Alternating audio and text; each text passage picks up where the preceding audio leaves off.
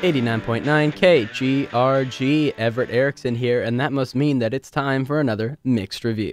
This is the review segment where we take a look at all that's good in a movie and then all that's bad. Today's movie for review is Suburbicon, directed by George Clooney and starring Matt Damon.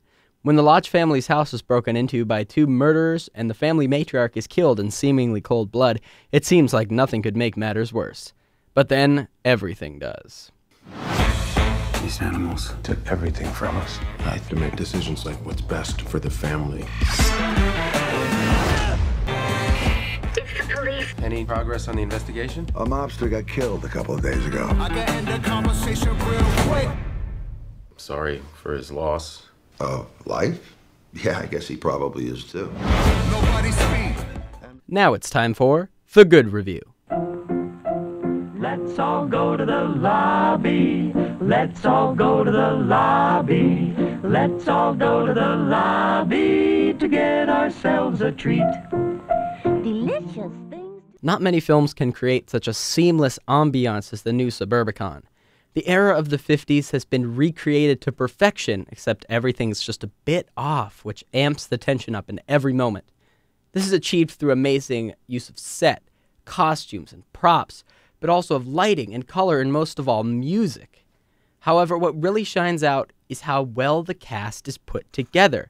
Even the child actors and those playing characters with only a few lines are portrayed amazingly. The absolute breakout of the film has to be Oscar Isaac, who steals the show in every scene he's in. The movie has so many twists and turns, saying it's a roller coaster ride is an understatement, but by far, the most shocking one of all is the climactic reversal, and that you'd have to see to believe. I give Suburbicon 5 out of 5 stars. The sparkling drinks are just dandy. The chocolate bars and the candy. So let's all go to the lobby to get ourselves a treat. And now it's time for The Bad Review.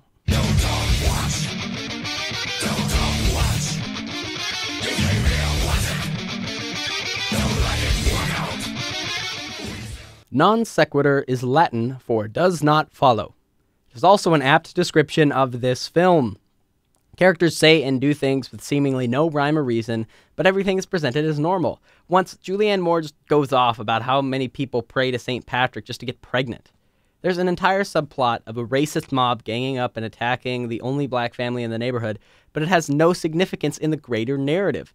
The whole thing just feels like George Clooney found a rough draft of the Fargo script and passed it off as his own.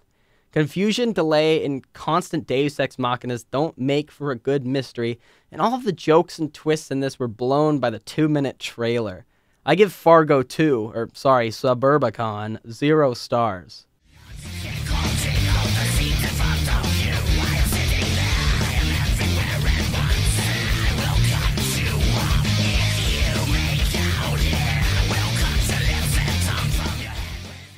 And there you have it. You've heard 2 reviews from both sides and both opinions on Suburbicon. So if you want to see it, that's up to you. But whatever you do, make sure you tune in next week for more Mixed Reviews. 89.9 KGRG.